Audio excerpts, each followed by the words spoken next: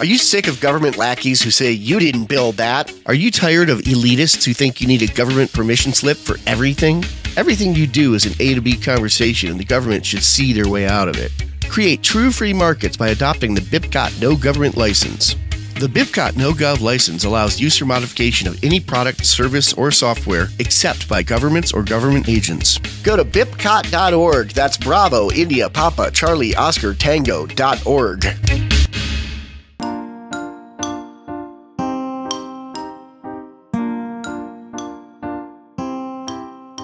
Hello, everybody, and welcome to Peaceful Anarchism on the Voluntary Virtues Network, on theconsciousresistance.com and theseedsofliberty.com. So Peaceful Anarchism is covered by the BIPCOT No Gov license. This allows reuse by anyone except for governments and the agents thereof. You can find out more information for this at bipcot.org. So today we are pleased to have Tyler Bloyer coming in from Utah. He's a peaceful parent, father, and truth seeker.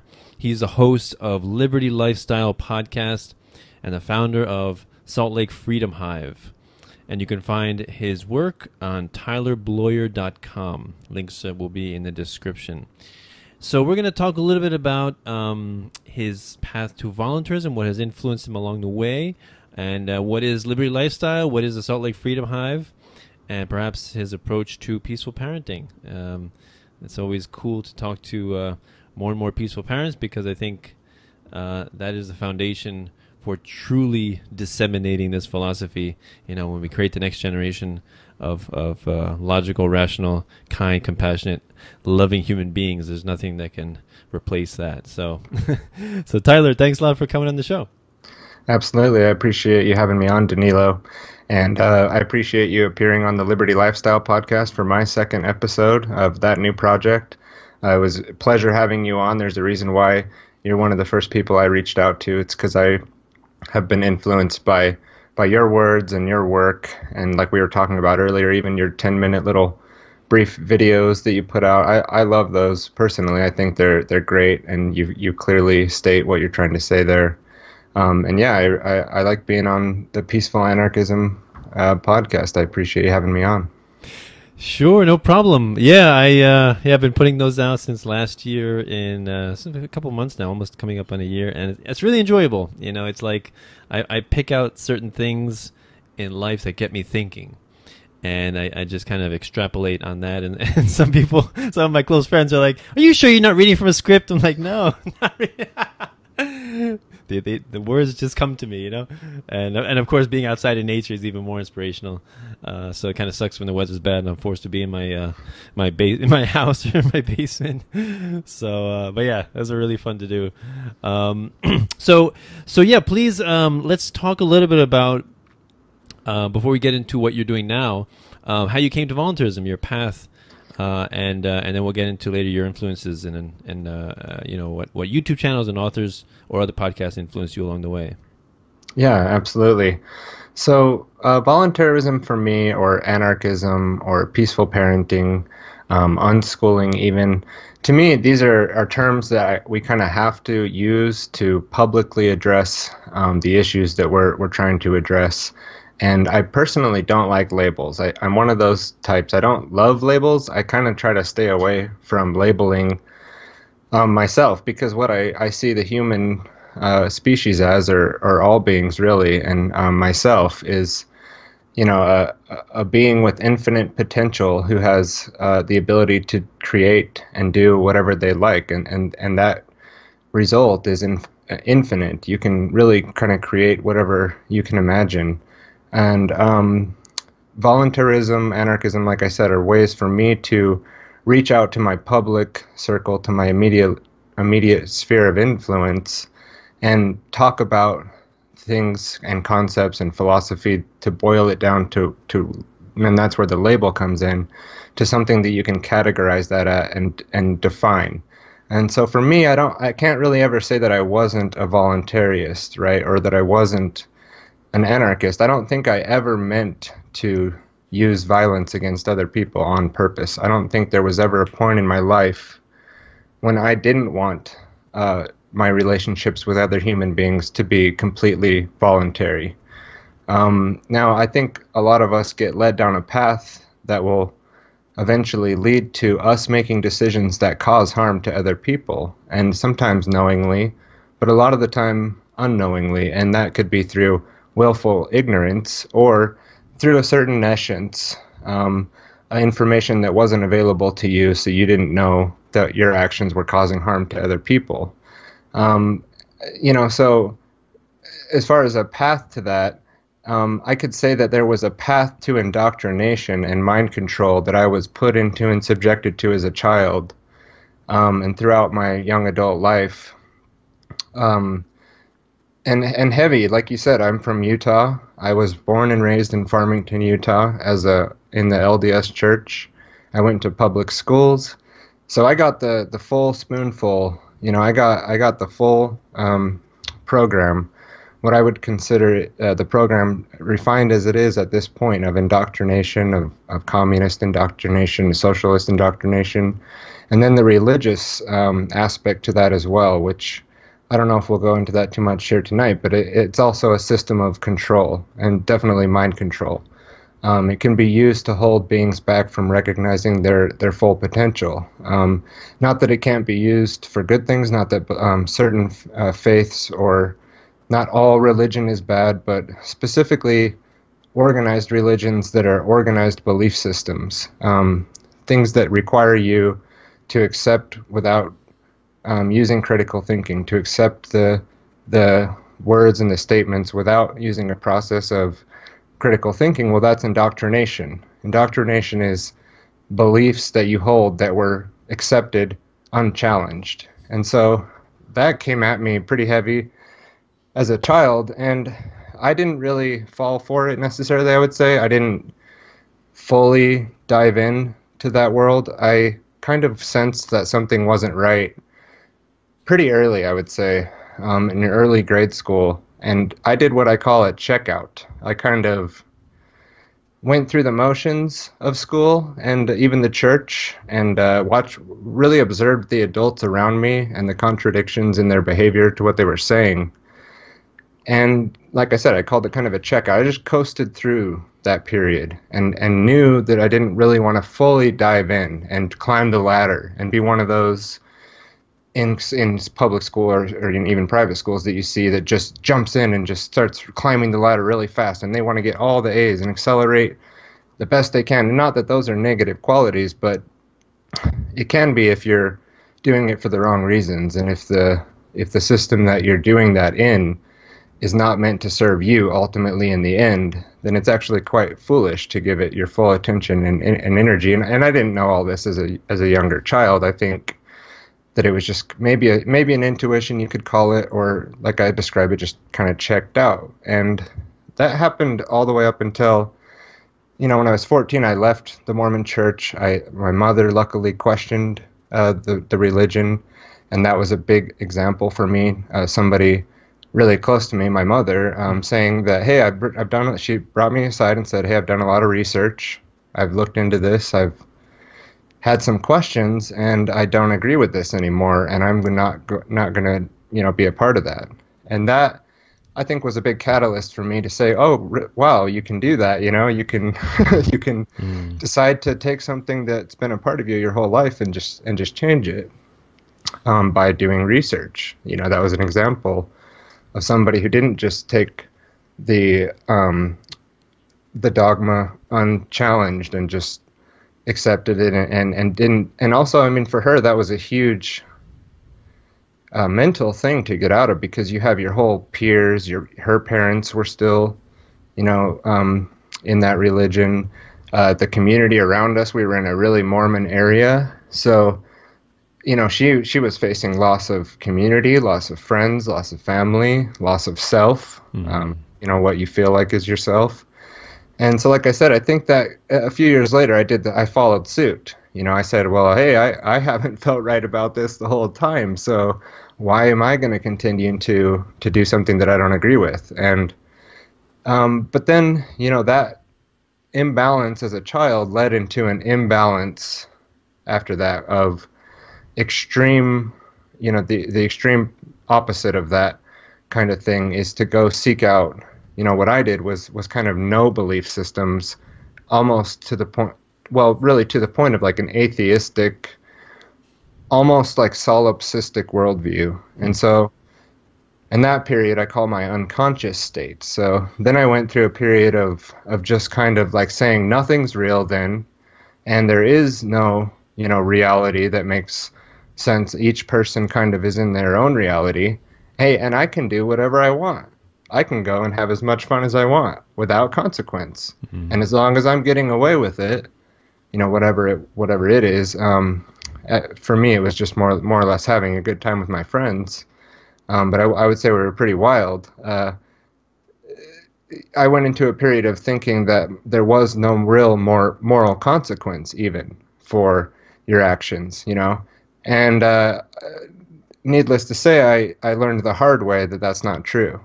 And I came back around, and through a series of events beyond that, and a series of people that I can't fully take credit for all this happening. I mean, a lot of this stuff that we'll talk about here tonight, it's not like I came up with it or I'm responsible for having this great awakening or something like that.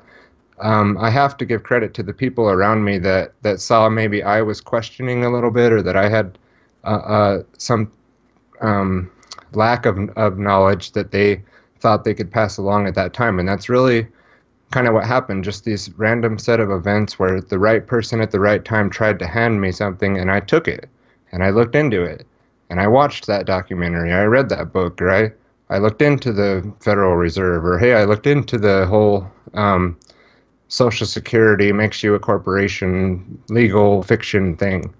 And, the legal land rabbit hole, I consider it kind of a waste of time, but ultimately you're free. And don't let anybody ever write anything down on paper that says otherwise. That's kind of how I feel about the legal system. But some people need to learn a lot about that to challenge jurisdiction, and they get caught up in the legal system. But besides that, like I said, there was a series of events that happened after that where people brought to me the Thrive movie, or people would get me looking into 9/11. And I also started addressing my health. So an interesting part of my kind of journey to starting to understand the principles of voluntarism or all that was really kind of twofold. One, I started to address my health and stop drinking tap water. So if anyone out there is drinking the fluoridated tap water, try quitting for a month and switch to spring water and just see how you feel. And for me, I was like, wow, like, if I can change that much just from that little thing, what is going on here? What is the deal? And that really was one of the things that got me really questioning what I have been told up to this point about, those who say that they are watching out for our best interests, serving and protecting, if that's really true. Because I remembered decades before that hearing the argument and debate about fluoride being in the water. And my reaction was, why don't they just let people put in their water whatever they want, And then I kind of let it go. And then years later, realized that it was a lot bigger deal than that. And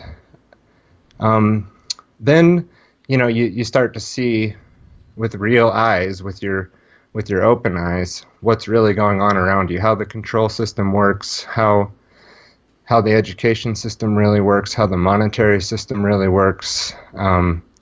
And I went down those corridors, and I looked into those facets of our reality, and had the freak out period too of oh, look at out there, they're doing this, they're doing that, can you see that, there's this, and a lot of years of doing that, I can definitely relate to that. But then I asked why is it that this is going on, and I'm only coming to scratch the surface level of some of these things. But then I look around, and it seems like the other people don't want to know. They don't care. They're not interested. They want to label me as crazy, a conspiracy theorist, just some nut job, tinfoil hat guy in his mom's basement or something like that, right? I'm sure you can sympathize with a little bit of that too when you try to discuss even just something as simple as the economic system. People, that sounds. What do you mean, private banking system? I a cartel that's been running the world for thousands of years who, uses drug money to start wars and all this stuff, So why was my question? Why is it that I can see these people who seemingly care? They say they want to be free. They say they want to be happy. They say they want prosperity for themselves and their family. But yet when it comes to looking into the information that would be required to understand to get those things, they don't want anything to do with it whatsoever.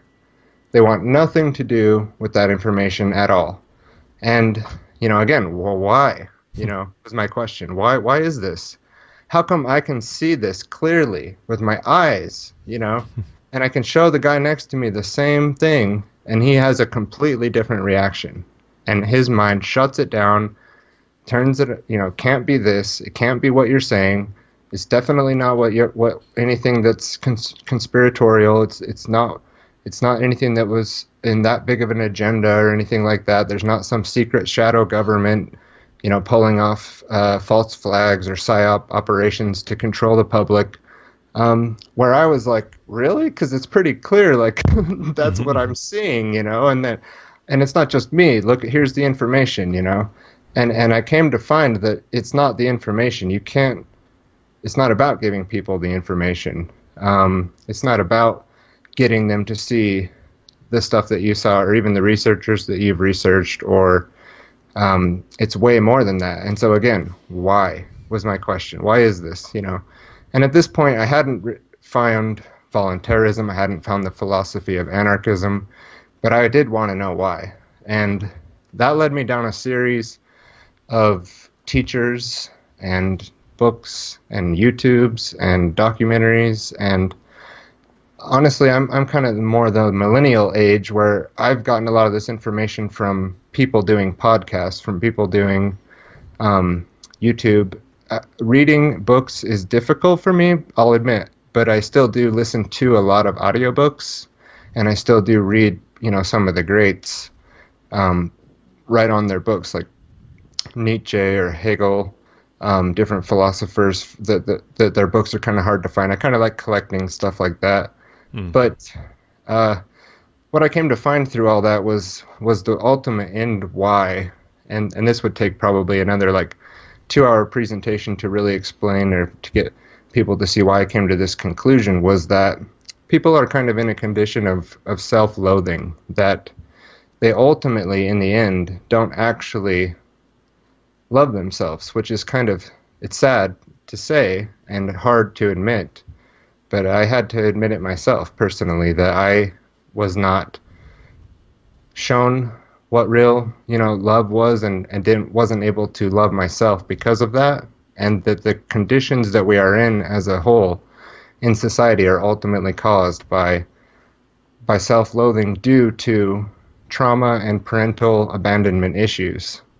Not just physical abandonment either, but mental abandonment, or physical abuse even can cause a schism in the child to not want to be close to their parent.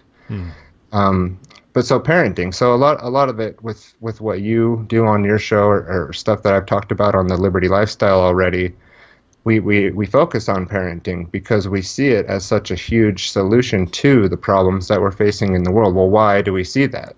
Well, the reason why is because there's a cyclical thing happening on this planet right now in family relationships. There's a cycle that's continuing, and it doesn't have to be, like I said, just physical abuse. There's a form of mental abuse and mental abandonment that can be put on a child to continue the cycle. And if you didn't heal from this throughout your lifetime and then went and had kids, then you're most likely going to continue that cycle. So that's happening on a massive scale, and most people aren't going to admit that to your face, but ultimately deep down inside there's a form of self-loathing going on there to cause this cycle to continue, because no one would support external government over themselves. No one would support violence against other people. No one would really just turn a blind eye to these wars going on, to the terrorism that our own government does to its own people.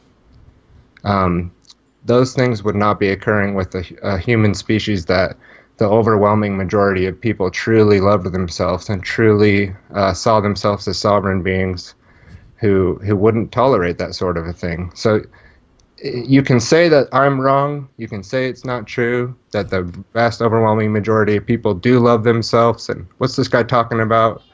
He can't be right. But when you look out at the external conditions and you really study it, you can't, there's no way you could deny that. And go ahead. No, go ahead. Sorry. That's it. I know I'm kind of going on, but that's right. So after all this, I'm going down this little bit of a rabbit hole, or breaking out of the matrix or whatever, and seeing things for what I consider to be more along the lines of what they actually are. And then I came to find certain people like Larken Rose came up into my radar, right? And I'm hearing Larken Rose on the Peace Revolution podcast, and it's a Richard Grove's podcast, one of the best out there, I think, for recontextualizing history, as he calls it, which really helps you break down these questions I had of why. It really helped, like he says, recontextualize what I had been completely, given the wrong story, and then to go back and see kind of how this came about, how this whole control system comes about, but never forgetting that first part, that it's because of what's going on inside people. That's why we're getting this outside reflection of what we're seeing, and we can never forget that it's not just them, it's not just out there, it's not just the Illuminati, it's not just the Rothschilds, it's not just the Queen, it's not just any of these Skull and Bones, the Freemasons. It's not just that. They're only doing what they're doing because most people are asking for it. They're begging for it. They're demanding it in a way. And it's because of this internal problem that people have. They're not doing the work in here. They're reproducing, raising families in this same mindset of self-loathing behavior that just takes tyranny, that just takes slavery and doesn't do anything about it. Those are self-loathing individuals, and never forgetting that. But then hearing a Larken Rose come in, and I'm like, who's this guy? What is he talking about? Richard brought him on the show with this lawyer, and they were having a little debate about statism versus anarchism. And I remember specifically, I was on the lawyer's side for like half of the argument. I'm like, yeah, this guy, what is he talking about? But Larken has a way of addressing statism and putting it in a way that makes sense. And I remember that very specifically. I was in the shower even listening to the podcast. I remember it. And then shortly after that, Richard brought on Mark Passio and people out there may not like Mark Passio or his work or his angle or his style. But as far as natural law and anarchism and these things, he's also very good at explaining it in a way that makes sense, in a way that really can't be refuted. And then you suddenly say, well, that's what I'm an anarchist, right? Because all anarchism means, or all anarchy means, is without rulers, without masters. So, an from the Greek prefix without, an, archon, or archon is master, right, or ruler. So an archon, or anarchy, is without rulers, without masters, and without slaves. So no masters above, no slaves below. Okay, well, that's what I am. I don't want a master. I don't want anybody to rule over me, and I don't have any intention to rule over anybody else. So I'm an internal monarchy with, or an internal monarch. I have one ruler at home, but external anarchy. I don't desire to have anyone rule over me, and I don't desire to rule over anyone else. So that makes sense to me. I don't need to wear the T-shirt. I don't need to, tell everybody that they need to be an anarchist. But to me, anarchism means reality. To me, it's the same as truth. To say anarchy is to say the truth, that which is. It's reality, right? So what do you think about that? Awesome. You touched on so many points. Let's see. What was some of the my favorites was how you were saying that most people consider themselves to be moral agents. Good, decent people, right? Most people consider themselves knowledgeable on what is right and wrong. And when we talk about, when I tell somebody, yeah, I talk about morality, they're like, yeah, I know morality. And but the problem is that, of course, they have this giant exception to morality called the state, and our job is to explain that no, there is no exception to morality. No badge, no costume, no position, nothing can exempt someone from the laws of morality. It's equally immoral to rob someone here or rob someone an ocean away, right? And so that's one thing that we have to help people to understand. And of course, advocating for the state is supporting immorality in its essence. So that's one thing that's very important. And what was the other thing? The one you said, the one you said, you did say a good point, right before you stopped. You said, what were you talking about? Just anarchy, and just the definition of the word specifically is why I agree with that philosophy. I don't necessarily, there's ANCOMs out there too, right? Yeah, you got that ANCOM Antifa crowd, right? right. And the idea of I don't know if I heard it from you first or it was someone else, maybe, I don't know. But the idea of an internal monarch and external anarchy, that's an interesting idea. I never really thought of it like that. Well, that's the thing. You need to have rulership over yourself. Over your self-governance, right? And if you don't, if you don't rule yourself, then you'll automatically be defaulted to have external governance, right? This is a conversation me and my son are having constantly, right? Nice. You're not my boss. Well, you're right. But if you can then behave properly and not need to be told what to do, then I won't tell you what to do. Right. But if you're just gonna let crackers exist all over the floor in your room for weeks, then eventually I've got to say something, But if you would just clean it up, and you controlled that situation, then you don't need a boss at that point. Right. It's the same with human beings. If we are really raised all the way up to be adults and act like an adult, which we don't have right now, the vast overwhelming majority of people are in a childlike state of extended adolescence brought on by this system, but then also maintained by their willful ignorance. I mean, I don't give people exception. I don't just say it's the control grid, it's the mind control, it's the fluoride, it's the Prozac, it's all the SSRIs, it's the chemtrails, it's the food, hey, we have to have it this way. No, we don't. We don't have to be in these conditions, and it's simply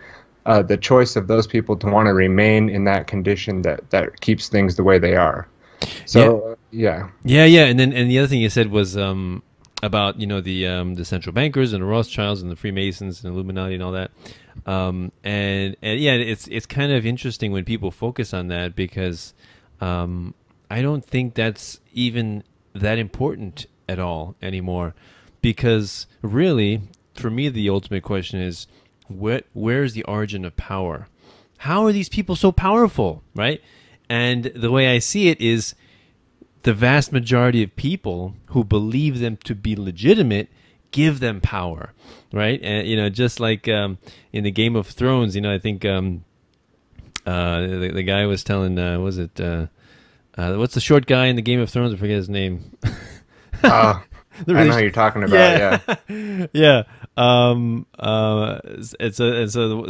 wise man says, when it comes to power, a small man can cast a very large shadow, right? Because it's not really about, it's not really about strength. It's not about being able to being able to personally kill people. No, it's about people legitimately believing you are their rightful ruler. And if you can have people believe that, you have great power. And talking about your government schooling, what is the origin of that belief?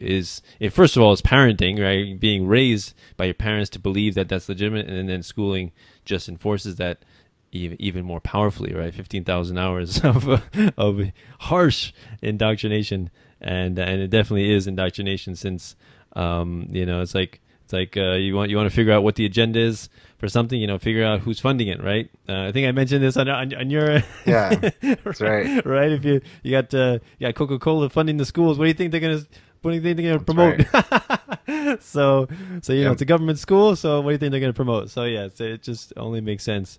And it's really great. I love hearing people's journey to volunteerism, because it's like, and that's amazing about your mother. She made that decision to separate herself from that community, even though it came at great cost of maybe friendships and close bonds with other people that she's probably developed over years. But in the end, it tells me that what she values is being logically consistent and her principles and being true to herself, right? And she doesn't just value the community for community's sake. It's all about being logical and being consistent. And it reminds me of a quote that I love to use by Emiliano Zapata, a Mexican revolutionary, right? Which says, "I will die a slave of principles, not of men." Yep. And I love that. I love that quote. You said that recently on another one of your shows, and I went and I found a meme and I put it on some of my pages that said that guy, and I looked into his history a little bit, and it's pretty interesting that he had some anarchist influences around him. I don't think he was like a completely non-statist guy, but very rebellious against the oppression of his people, and saw a lot more of the problem than most. Awesome. And I really liked that quote too that you had brought up. Yeah, it's a good one. Because it's true. And that's where we should put principles first. Yeah. Those are first things. A principle is the first thing, right? So if you don't put first things first, and like he said, if you allow yourself to be a slave of men, then yeah, you'll die a slave of men. But he was saying, I'll put my principles before that, and if that kills me, at least I'll die a slave of those things and not a slave of other men dying at their hands. Right. I really do think that was a powerful quote. It brings a lot more up into it than people really look into, I think. But yeah, and again, speaks to self-governance and choosing that you must be the number one ruler of yourself, in terms of self-ownership and taking responsibility for your actions and the consequences of your actions. And so yeah, very empowering. So please, get into your Liberty lifestyle and then the Salt Lake Freedom Hive and what those are about. Yeah, so Liberty Lifestyle, thanks for bringing that up. It's a podcast that I recently started. Got the first episode out in April of 2017. And started right here in Utah with somebody, Skylar Collins, who's been a big influence of mine, especially with the parenting stuff and the peaceful parenting and the unschooling, and really kind of brought a lot of that to my mind. I went to his site, everythingvoluntary.com, when I was looking into those things, because it comes up kind of first when you search some of those keywords. Kind of found him. Hey, this guy's from Utah. Hey, this guy's kind of like me. I can kind of see myself getting along with this guy. And then, started communicating with him and did an interview before the Liberty Lifestyle podcast was even conceived. And then just said, hey, why not turn this thing into a podcast, and I'll bring on a lot of the people that have influenced me and that are living their principles, principles first. And these people are out there actually doing the behavior, not just talking about it.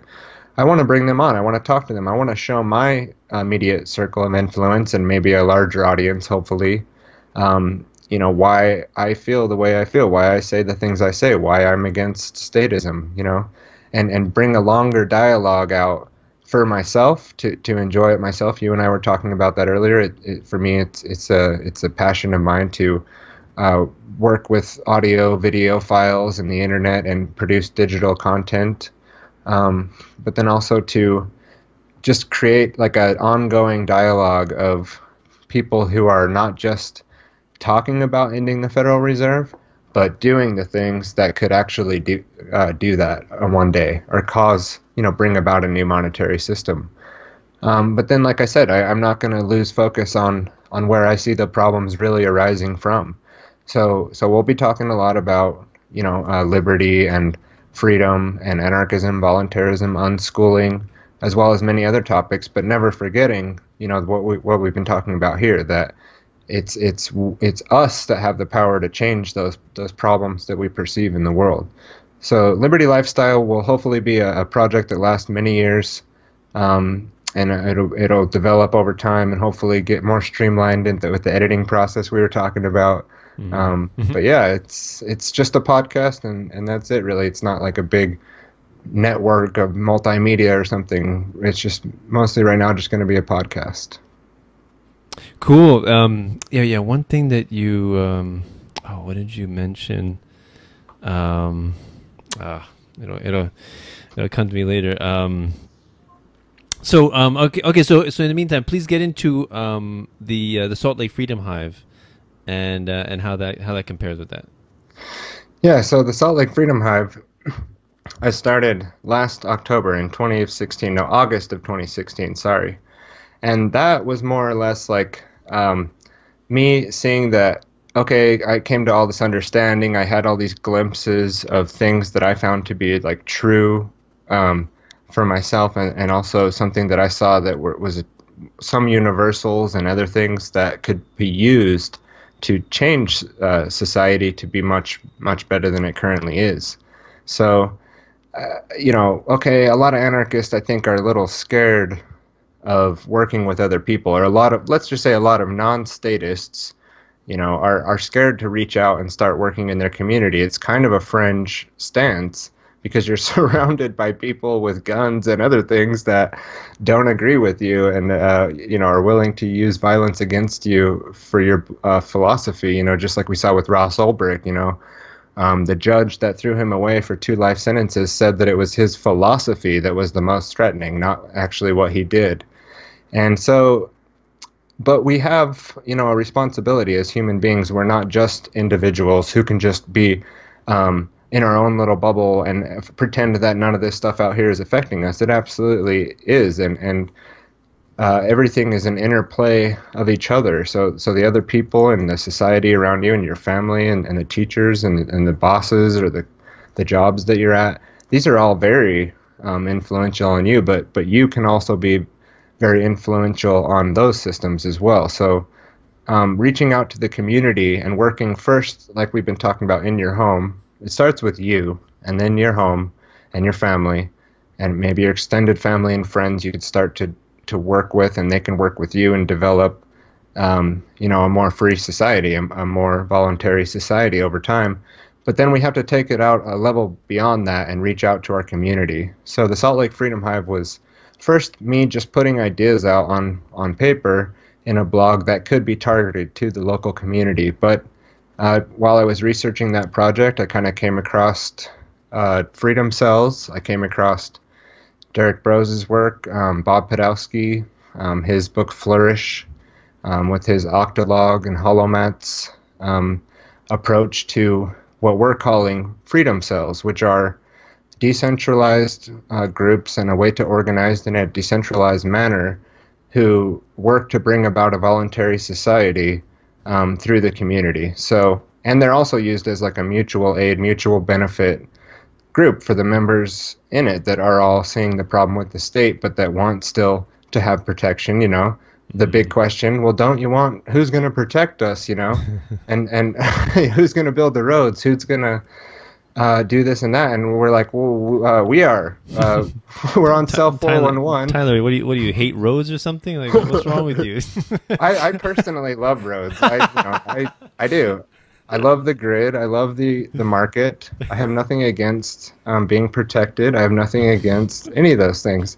I have a problem with violence, and I have a problem with predatory systems of control around us that demand me to participate when I may choose not to, and then threaten me at the point of a gun in a cage to comply, right? Mm-hmm. So they're the violent ones, and me not liking the roads, even if I hated the roads, would still not be, it would not legitimize taxation whatsoever, right? No. Because we don't need roads. Eventually we'll be in our spaceships flying around and say, I have to pay property tax over here. Okay, I'm just going to go over here, Right. And we won't need roads eventually. But even then, people will build the structure. People will create the infrastructure. People have always built those infrastructures, and so they still do. There's not some magical person named government that creates roads, right? It's usually companies that aren't even part of the government. They're just contracting with them, and it's always been people, and they'll always still be people. And in a nonviolent society, people will still need to travel, so it'll still work out.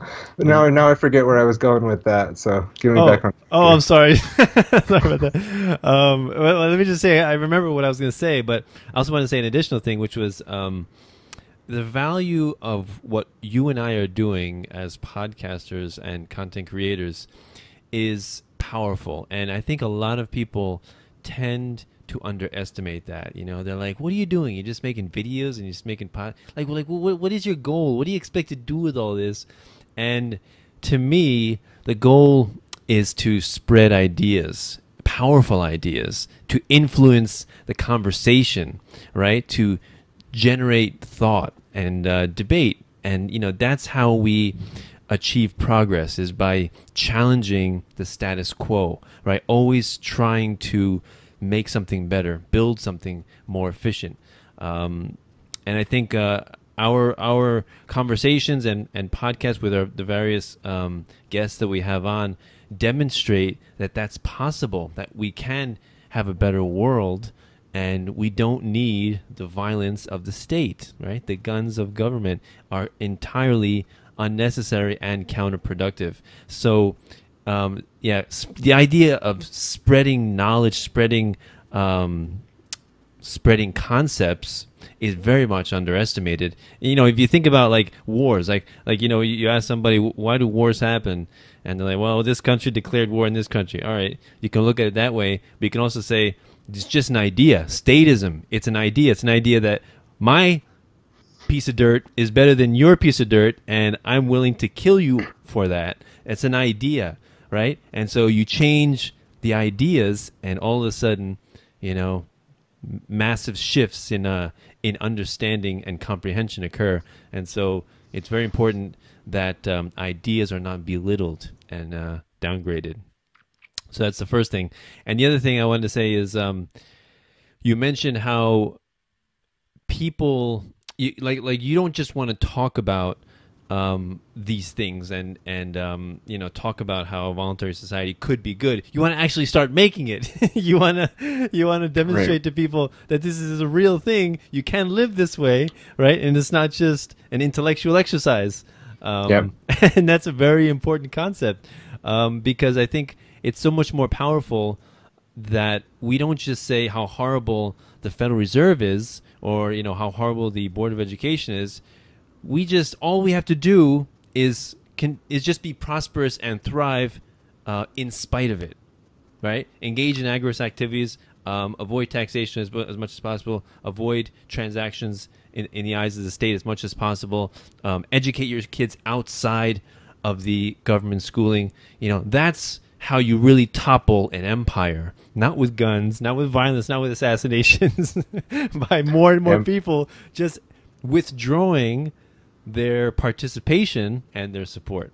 So yeah, kudos for that. Absolutely. No, and that's what both of those projects are all about. Like you said, I mean, it's powerful to be able to put a concept out that you've taken the time to vet, because we're not just spitting out garbage into the YouTube atmosphere that we're just coming up with on the random whim walking down the road, you know. So Tyler, how many cat videos can I expect to see on your YouTube channel?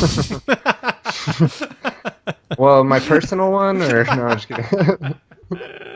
Yeah, but and so that's what the Salt Lake Freedom Hive is absolutely all about, is using apps like Cell 411 or Nextdoor.com, which are decentralized apps and ways of communicating with your friends and neighbors and community that doesn't need the state. So when people say to me, who's going to protect us from the bad guys, I say, download Cell 411. I'll protect you if you call me. I'll come help you and defuse the situation if we can plan it out and discuss how that'll work.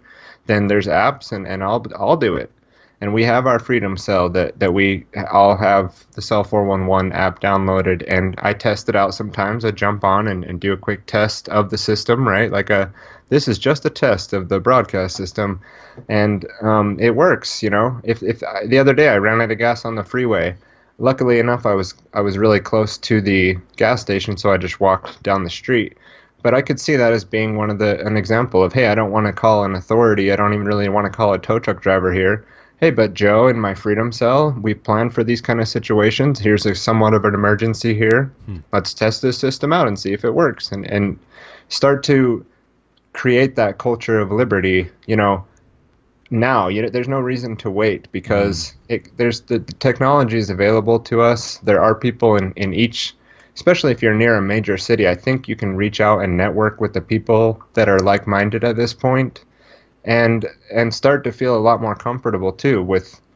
I think a lot of people who start to oppose statism start to feel very rejected and ousted and like hermetic, like they're just put off over here in the box of what everybody else considers to be kind of loony.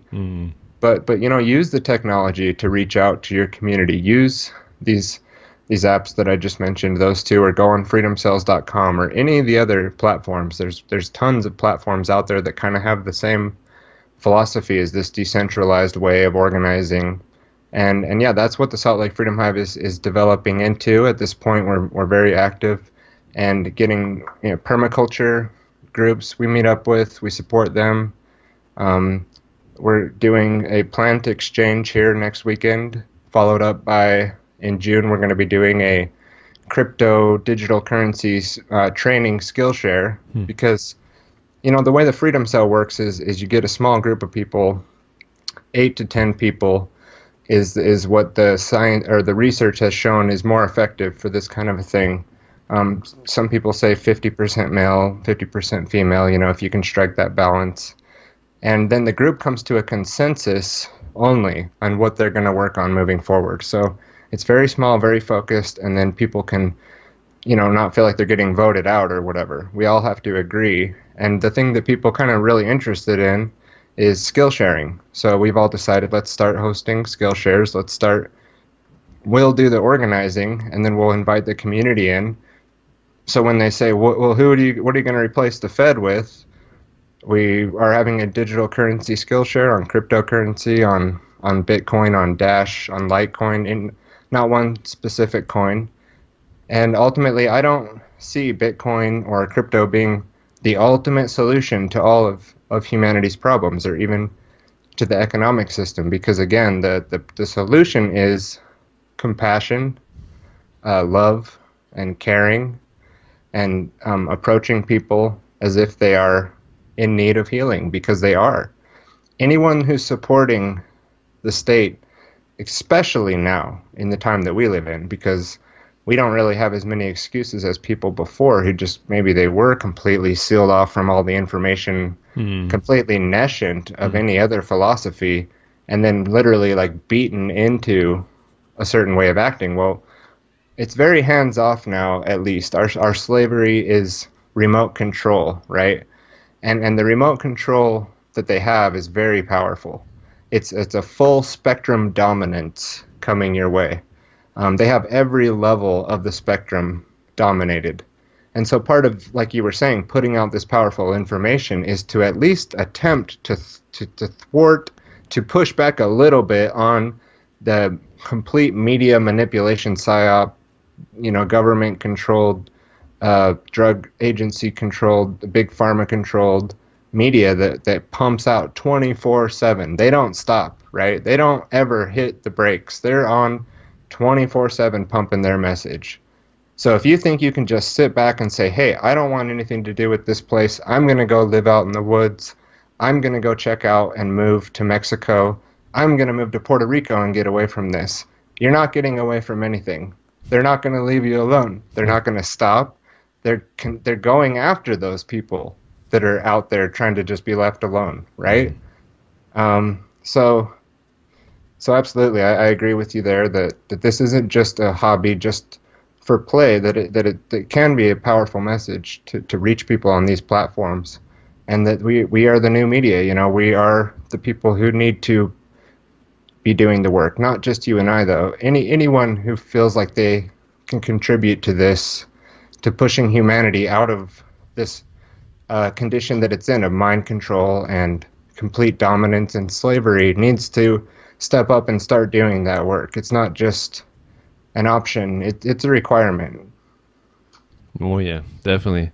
So please get into your approach to peaceful parenting, and if that has changed, like before you became a parent or after you became a parent.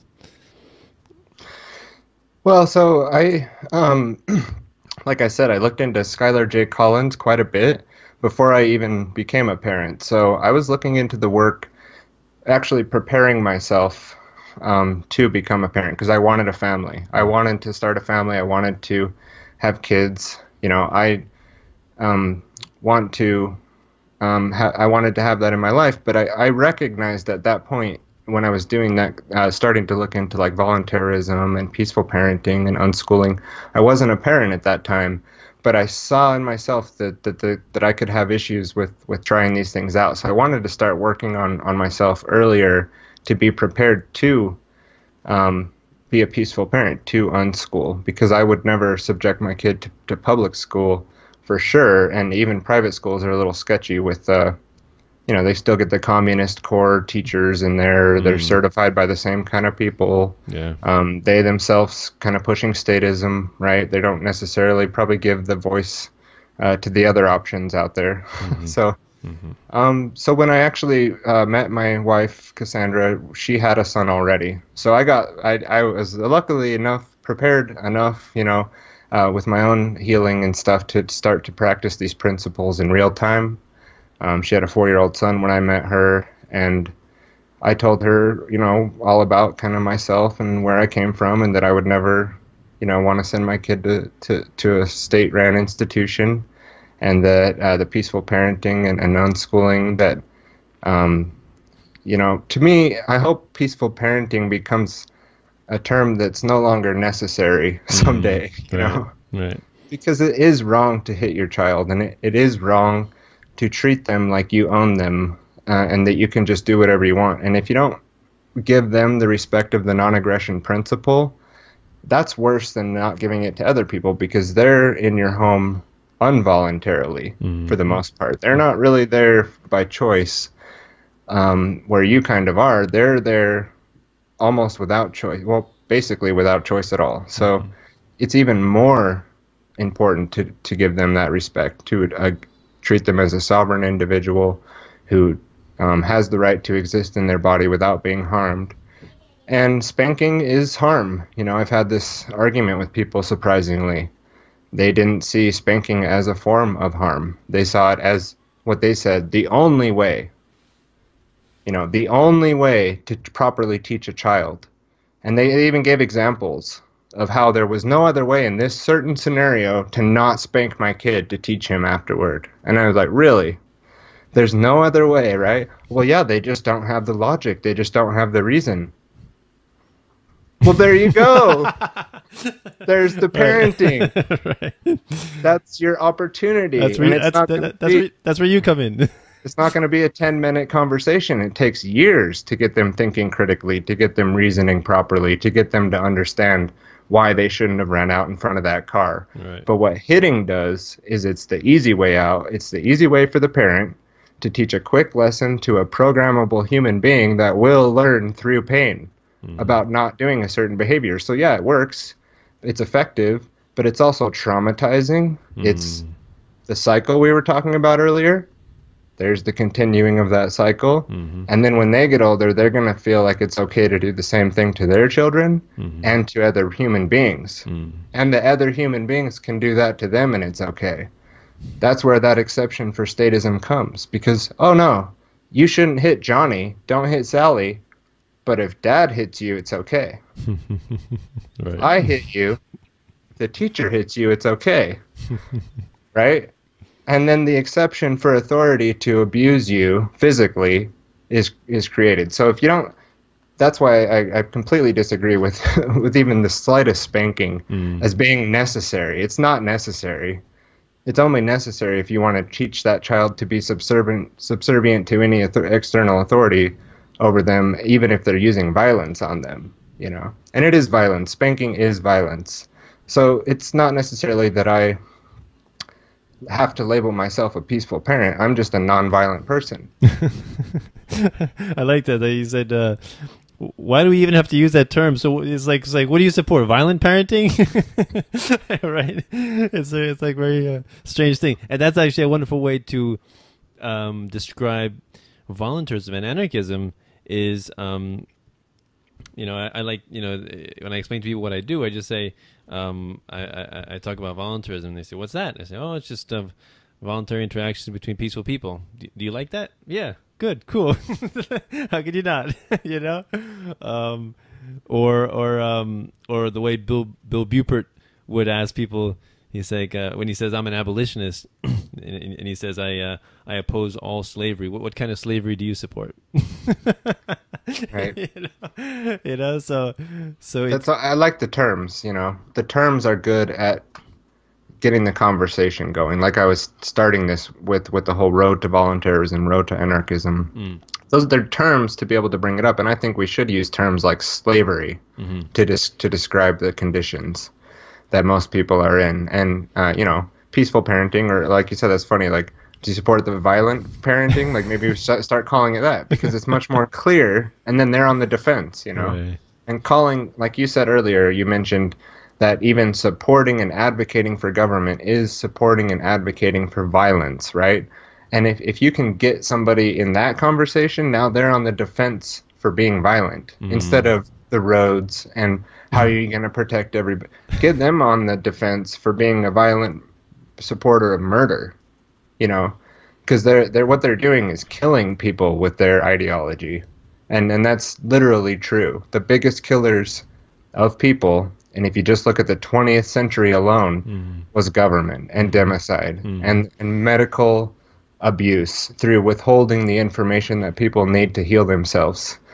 And it's actively being done. And what they're doing to the children with these vaccines is also an attack on their biology, on their immune system. And the evidence is out there. You can remain ignorant of it if you'd like, but that is also advocating for murder of children. And so if you want to defend against that, let's have a conversation. But to talk about these other things as what we need to bring the discussion on, how would we pay for this? How are you going to do that? Right. Non-violently. That's how I always answer.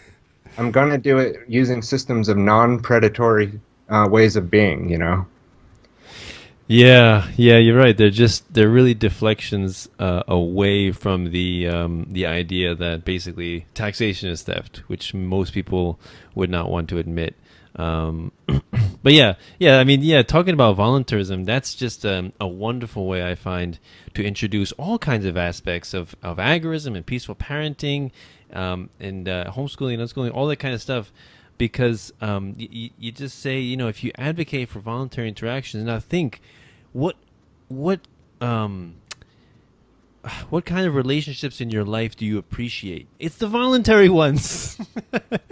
What do you not appreciate? And most of the time it has to do with the state, taxation, right? And what do you call it? Tax month, right? And then schooling. Very few people say, yeah, I love my schooling. It's wonderful. They force me to learn all kinds of useless crap. Yeah, the monetary system is a good place to start with people. That's another one, yeah.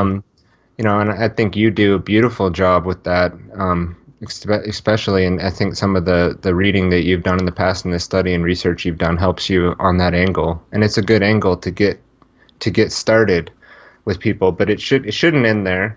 And there's more to the problem than just the economy, but it's a great starter, because if you can explain how the Federal Reserve System works, most people would, no, I don't want that. That's horrible. That's predatory. These people are doing what? 30% of my energy a year goes to who?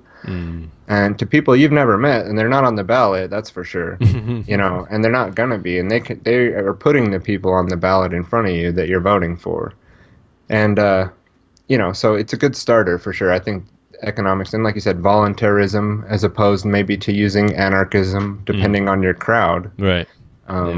It's a much more diffused word. I'm voluntary. I'm nonviolent. I don't want to be violent. Right. And then if you can slowly kind of ease in, well, you're supporting violence, but what about this? Yeah, yeah. Economics is definitely a wonderful, non-threatening conversation to have with people. Just talking about, like I think I mentioned Mike Maloney, right? The Hidden Secrets of Money with you on my the last time we talked. Awesome content. Just talking about what's the difference between currency and money, right? Why were precious metals? Why were they in use before and they are no longer in use today, right? And what does the Federal Reserve have to do with that, right? And what is inflation, right? Simple concepts that get people thinking, and they don't have to get angry about it. They don't have to get, just belligerent, because these are facts. These are this is what we live with, and this is the reality. Is the Federal Reserve is a monopoly on currency, but and then once you understand it, you can begin to improve your life. You can organize your life in a better way, because I think most people understand, like, about inflation, like that money decreases in value, although they don't tend to see it like that. They tend to see it as prices are constantly increasing. Yeah. And so they're like, yeah, I got to make more and more money, got to invest. But I'm saying, but then when you tell people, like, what is it, like 2 cents? No, it's like $1 today is worth 2 cents, like in 1913, right? That's basically the devaluation. It's like almost dead.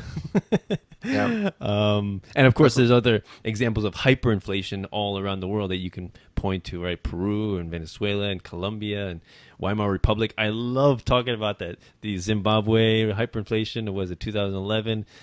Wonderful educational opportunities to discuss with people about what happens, when the currency supply is hijacked by a central bank, and what essentially is happening is counterfeiting, although we tend to use these euphemisms like quantitative easing, currency creation, increasing the money supply. Well, even inflation, I didn't really think about this, but my buddy brought up to me the other day. He's like, even the word inflation is kind of confusing. They should call it deflation.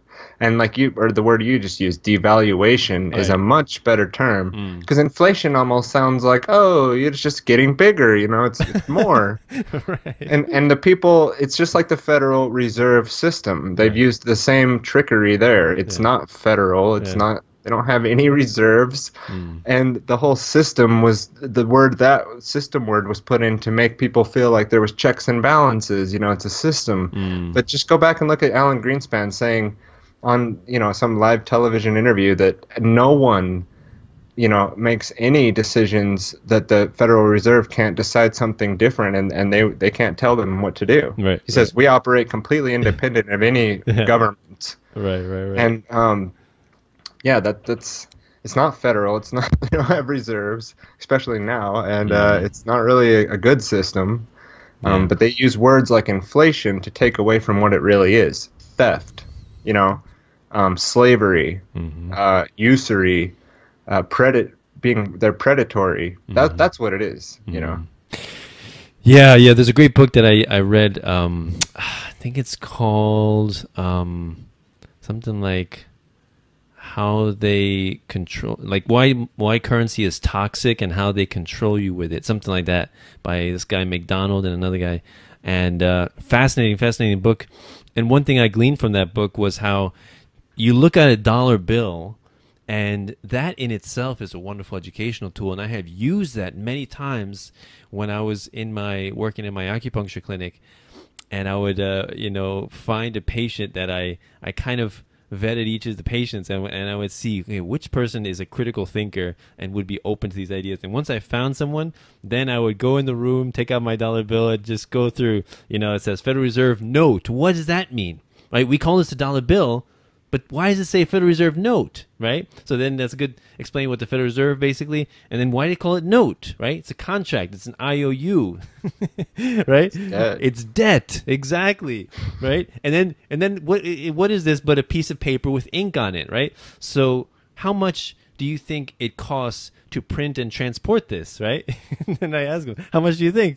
And I tell them about 6 cents, right? And how much do you think it costs to print and transport a $100 bill? And I'm like, 7 cents, because you got extra zeros, you got a little more ink.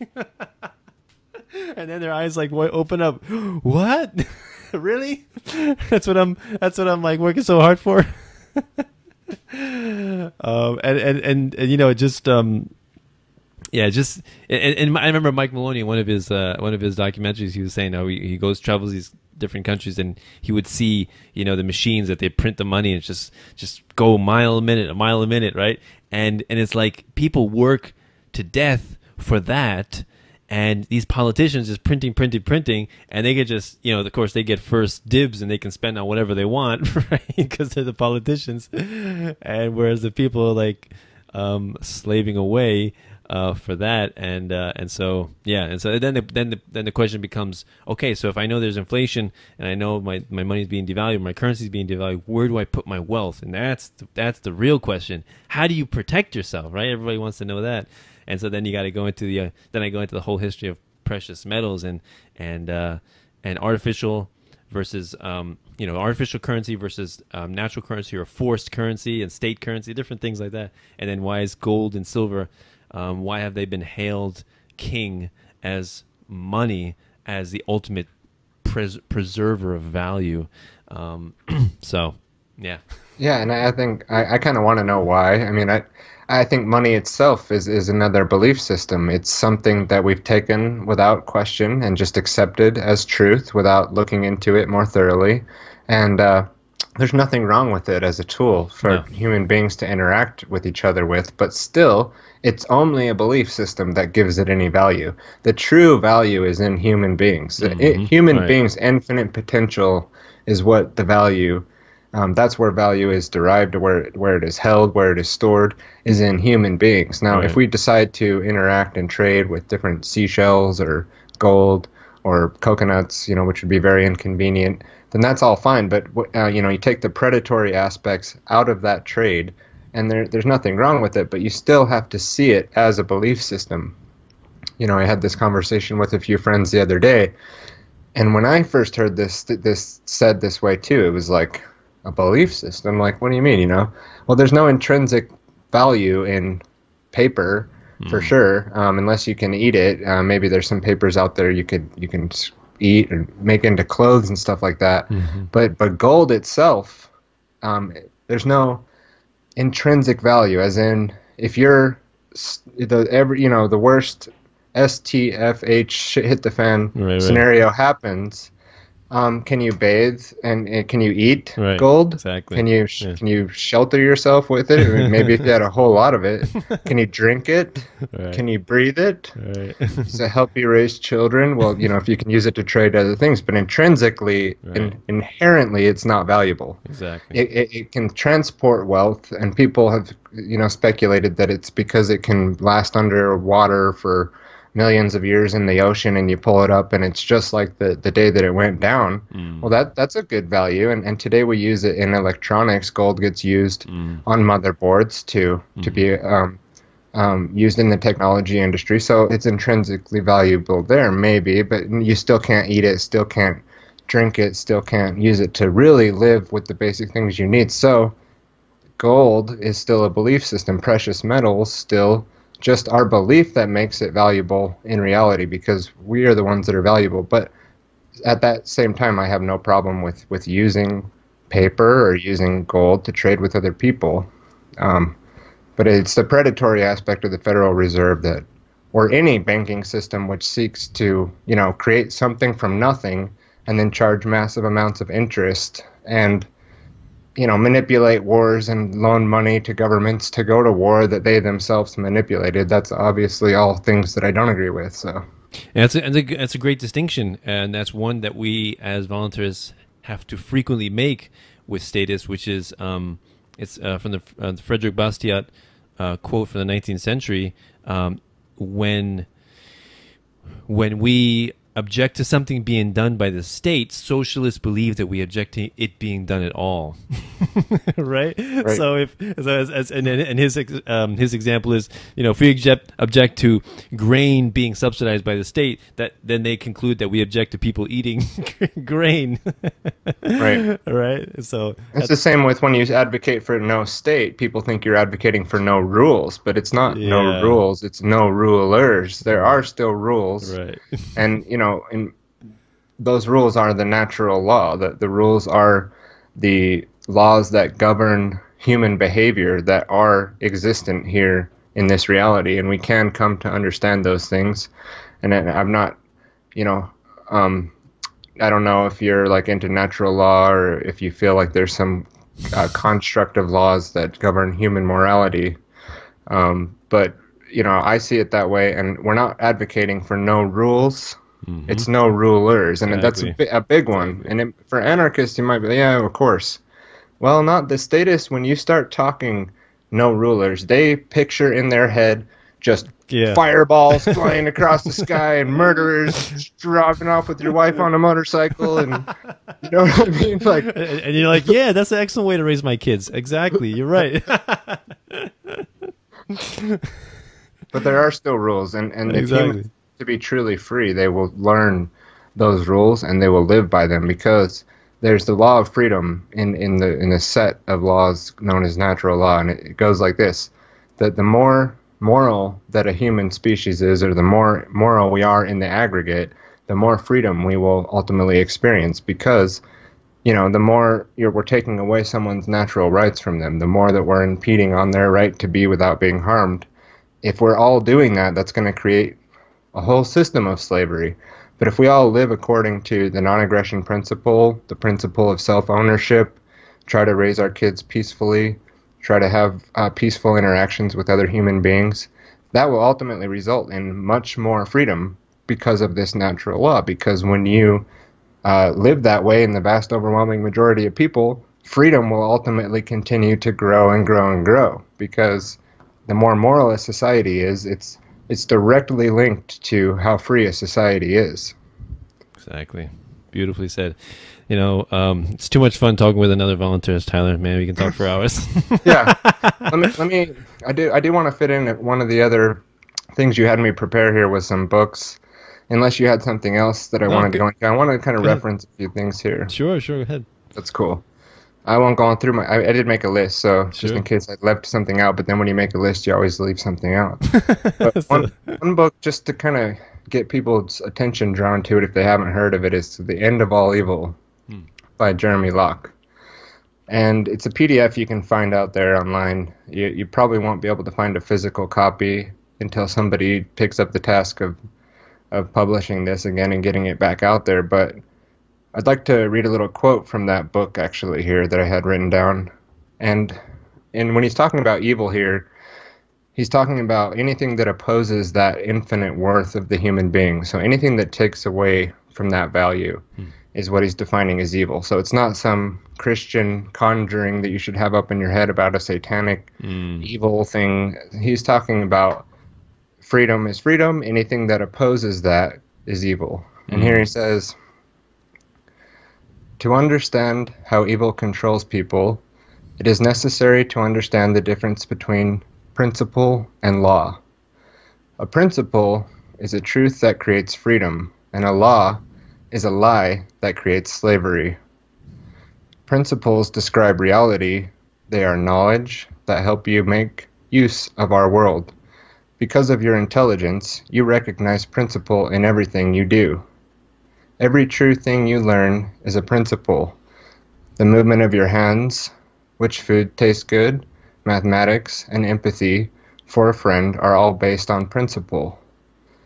Laws are artificial ideas created by evil men to restrict the thinking and understanding of people.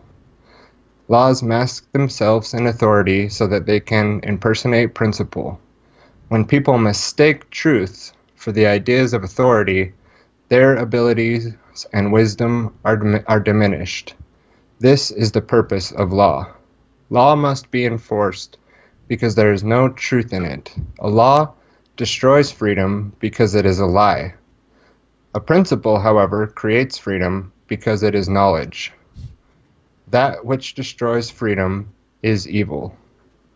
And that's from the book The End of All Evil by Jeremy Locke, which really just kind of, it was one of the great books that I read, and I still go back to and listen to podcasts and stuff where they talk about it. It's a really good book. Have you checked that out? Never heard of it. No. Sounds good though. Sounds awesome. Yeah, I'll send you a copy Yeah. for the interview. By the way, yeah, I don't know if I guess we skipped over that, but any books that you would recommend or that you have read um, that you found value from? Yeah, just real quick. I mean, that one. And then The Stellar Man by John Baines is another one people might not have heard of. That's more like Hermetic philosophy, Mm. which I'm not like a secret practicing Hermeticist or something, but there is a lot of good stuff on natural law in Hermeticism. Cool. The Kybalion, same thing. I'm not a religious Kybalion guru, but the seven Hermetic principles, as described in the book, The Kybalion, Hmm. are really good to help us understand our reality and how natural law works. Um, Astrotheology and Shamanism by Jan Irvin and Andrew Rudigi was a book that helped me really get into symbolism and start to break down a lot of the more esoteric stuff in religion. Hmm. And then astrotheology, how the Bible and the Christian mythology is really heavily based in that, as well as a lot of other religions. One that I know you've read, The Most Dangerous Superstition by Larken Rose, Hmm. and along with that, like Freedom by Adam Kokesh. Hmm.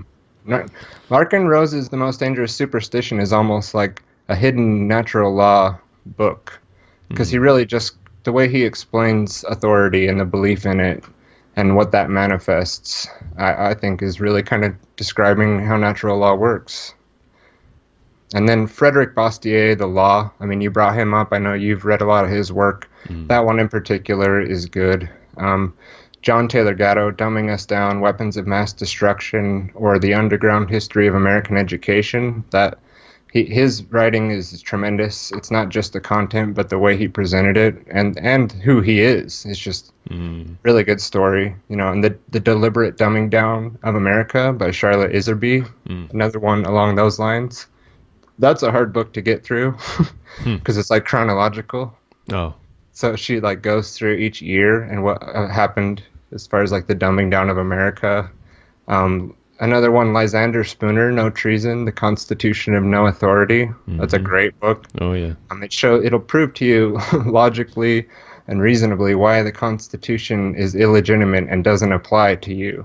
It doesn't apply to anyone who's around today, and it's just another just belief system, right? Hmm. Thomas Paine, Common Sense and the Rights of Man, just tremendous books. That man was writing, with fire. He had it in his heart and lived freedom to the fullest extent that he could, and was a big catalyst for the American Revolution and the French Revolution. And from my research, the true author of the Declaration of Independence was Thomas Paine. Hmm. And regardless of what you think about the founding fathers, which is kind of sounds religious almost, the founders of this country, I think he was the most enlightened of them. Hmm. And if you look at his works and his life, he didn't hold slaves and didn't think that it was kind of okay after, and he didn't go back on the Constitution the Declaration after it was written like Thomas Jefferson kind of did in his writings.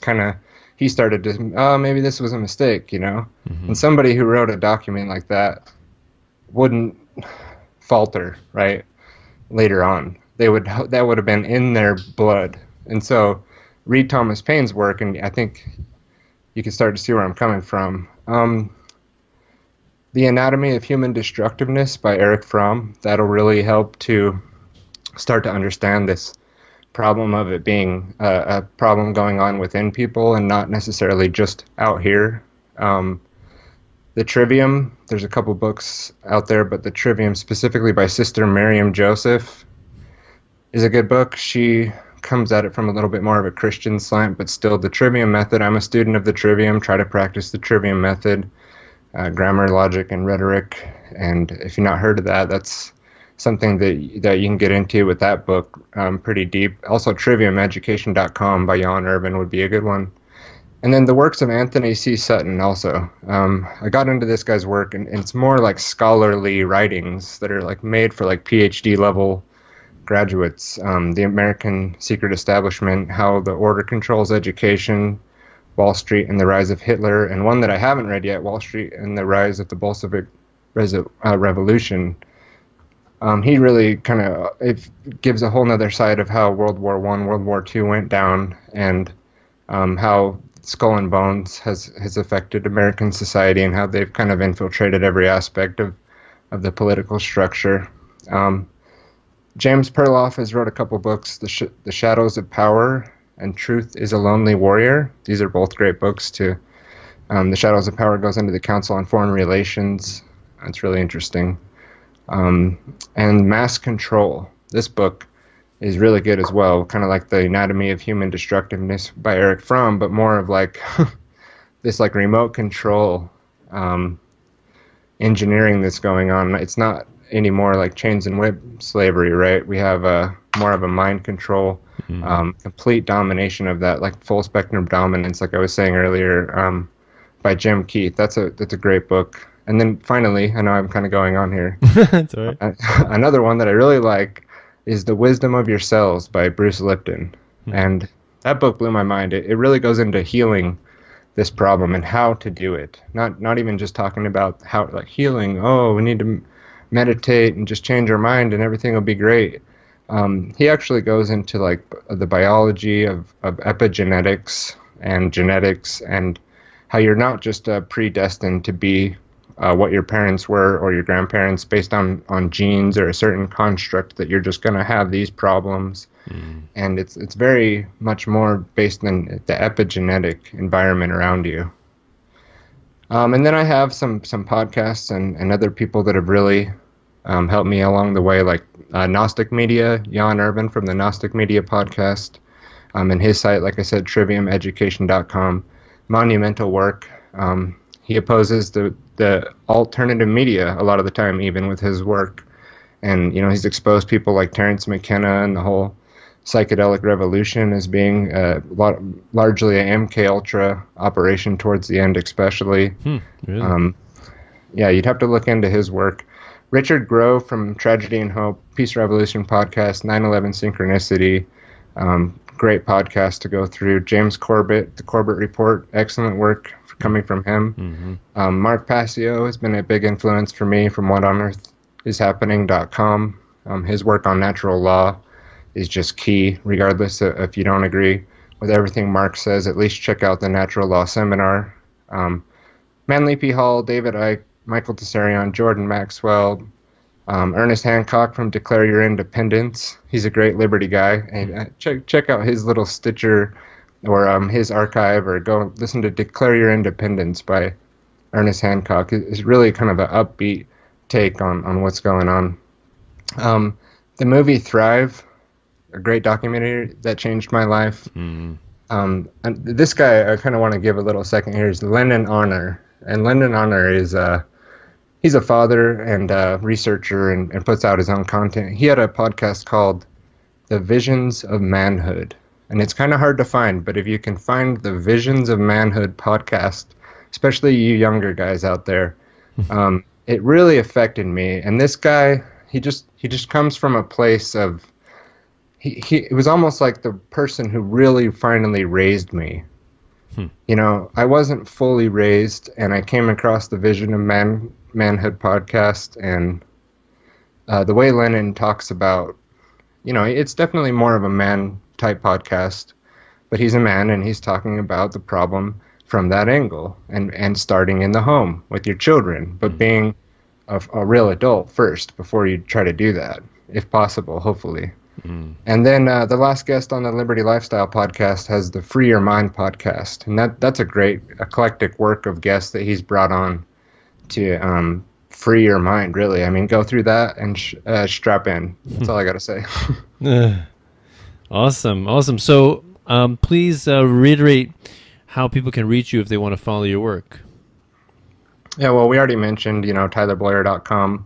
I'll be revamping that. Right now it redirects to my podcast, but that'll have all my various links in there. Salt Lake Freedom Hive. Find me on Facebook, Twitter, Patreon. $1 a month would be great if you'd like to support what I'm doing. And Steemit. I love posting to Steemit because I really like that form of blockchain technology. It's a really cool social media platform.